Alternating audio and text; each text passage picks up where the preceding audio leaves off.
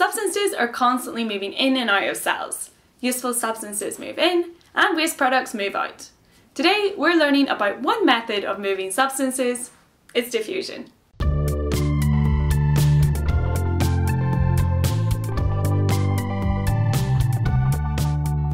Download your free study along workbook for this video and others in the cell biology topic. Just visit emmatheteachie.com for your free copy. Let's start with a definition. Diffusion is the spreading out of particles of any substance in solution, i.e. a liquid, or a gas, resulting in a net movement, which just means overall movement, from an area of higher concentration to an area of lower concentration. Let's look at an example of diffusion. So here we've got a beaker of water. Water is a liquid, so its particles can move freely around. Now let's imagine that you drop some food colouring into it, like this. The food colouring is really concentrated in one place initially, so this area is a higher concentration. Everywhere else in the beaker is a lower concentration, since there's no food colouring there yet. So we can label it like this. Because it is in solution, the food colouring particles can also move around. The movement of these particles is random, and they spread out from a higher concentration to a lower concentration. This can also be described as down a concentration gradient, as they're moving from high to low. So we can show it like this. Eventually, all of the food colouring has completely diffused throughout the beaker, so that the concentration is equal everywhere. If you were looking at this, it would look like a pale purple colour. The particles will still continue to move around randomly. It's worth noting that diffusion is called a passive process, and this is because no additional energy is needed to move the particles down a concentration gradient. There are three factors that can affect the rate of diffusion. The first is temperature. Higher temperatures cause particles to move more quickly, so diffusion will happen faster as they spread out much more quickly. Using a Bunsen burner here would make the food colouring diffuse much more quickly. Similarly, if there were a cold temperature, this would slow down the rate of diffusion. The second factor affecting the rate of diffusion is the concentration gradient. This is the difference in concentration. The greater the difference in concentration, the faster diffusion will occur. Look at these two boxes. In which one will diffusion of the orange gas happen the fastest? Box A or box B? Pause and see if you can work it out. Ready? Well, we can see in both boxes that the high concentration is up here in the top left corner, so we can label it as such, and then we'll need to compare the rest of the area of gases.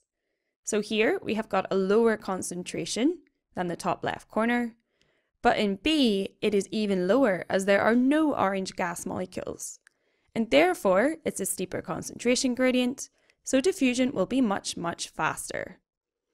It will still happen in box A, but the diffusion will be a lot slower.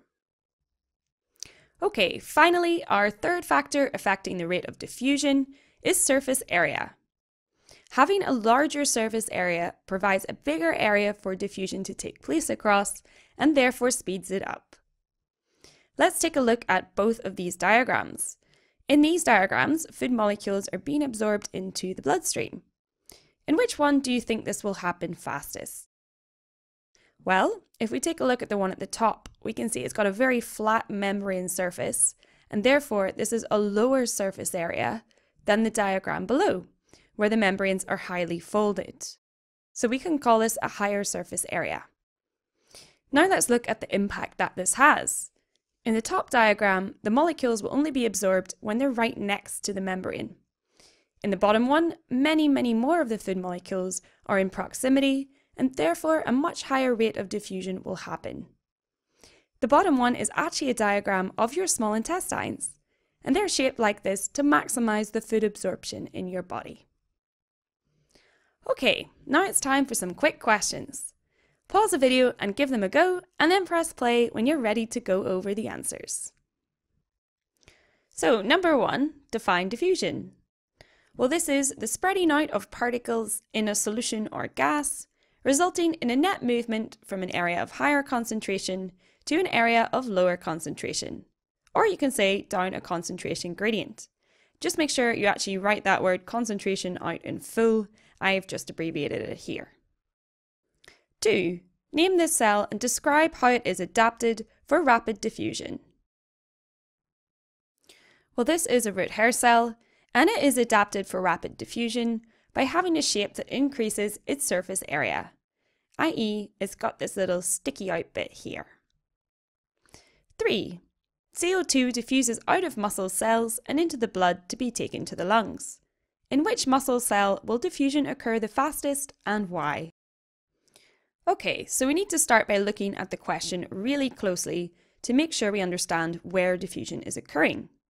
So it's going out of the muscle cells and into the blood.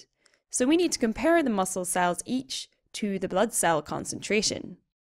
And if we're looking for diffusion that occurs the fastest, we need to look for the steepest concentration gradient, i.e. the one with the biggest difference, because that will make diffusion happen faster. So, blood cell A compared to the blood has a difference of 0.5 arbitrary units, whereas blood cell B only has a difference of 0.1. 0.5 is obviously bigger. So, diffusion will occur fastest in muscle cell A because it has a steeper concentration gradient, with a difference of 0.5 arbitrary units to the blood, whereas muscle cell B only has a difference of 0.1 arbitrary units, a much lower concentration gradient. How did you do? In the next video, we're learning about how water moves in and out of cells. You can click here to watch it, and don't forget to subscribe by hitting that red button below. Thanks and bye!